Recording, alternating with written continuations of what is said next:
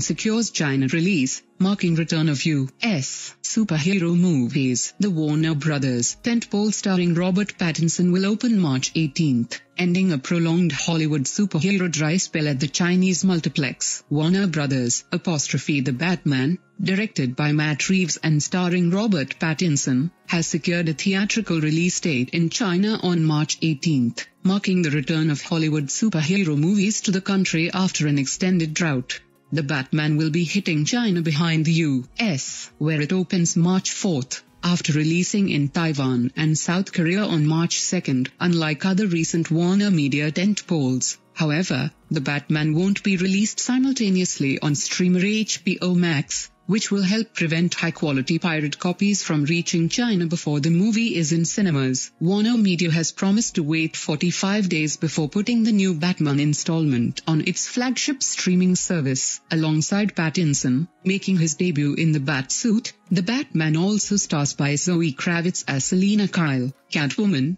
Paul Dano as Edward Nashton/Riddler, Jeffrey Wright as James Gordon, John Turturro as crime lord Carmine Falcone, Peter Sarsgaard as Gotham's district attorney, Andy Serkis as Alfred and Colin Farrell as the Penguin. Set in his second year of fighting crime, the film emphasizes Batman's detective skills and sees the superhero uncover corruption in Gotham City while pursuing the Riddler, a serial killer who targets Gotham's elite.